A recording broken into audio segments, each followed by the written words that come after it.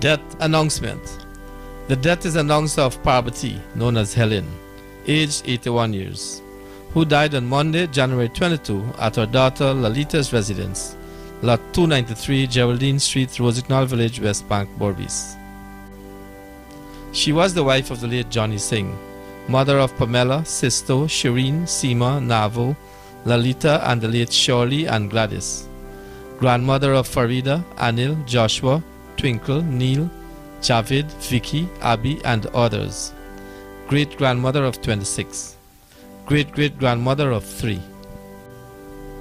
Mother-in-law of 6. Grandmother-in-law of 15.